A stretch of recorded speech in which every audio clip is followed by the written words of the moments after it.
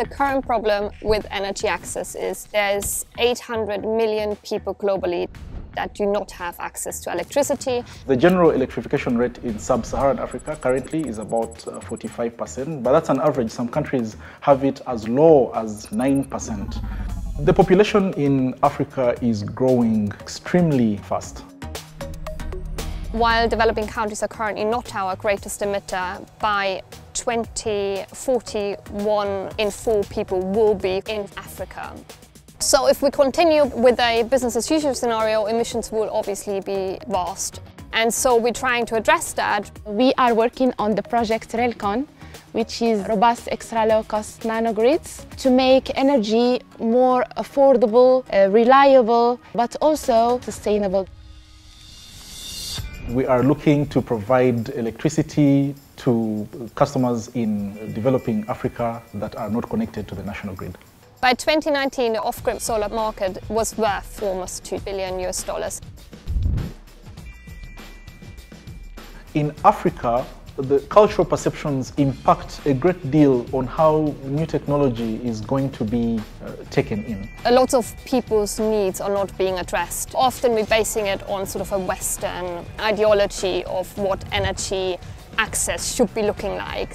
But we are not actually trying to understand, well, what is actually the overarching challenges in these communities and how can energy or how can electricity be used to address these problems. There are still very many places in Africa and in India where women are giving birth and the midwife does not even have access to a source of light.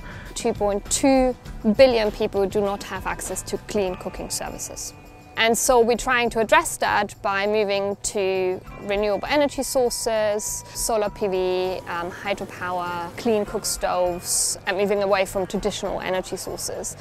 If we talk about sub-Saharan Africa or Africa in particular, it's one of the continents with the highest solar potential. We are going to have lighting, people being able to charge their phones. It means that school children, for example, can be able to read at night. Where they would have previously used a kerosene lamp, we can also provide sufficient power for productive uses. These include things like milling maize. Shop owners, for example, can provide cold drinks. To enable people to have access to electricity so that they can have a higher quality of life. We want to make sure that's a renewable source of energy so that we don't have an impact on the planet. Currently there's a massive data gap that is very challenging for investment decisions in the sector, as not enough data exists to build business models that are actually financially viable. The way that governments can help is to create policies that are friendly to energy access. To remove fossil fuel subsidies, reduce import duty taxes, enforce better data collection from a national level. The problem lies in connecting the right solution with the challenge that exists in many, many different places. Over and above the technical work that we have been doing, we've had a lot of interaction with people on issues of policy and on issues of culture to see if this is going to be a successful project.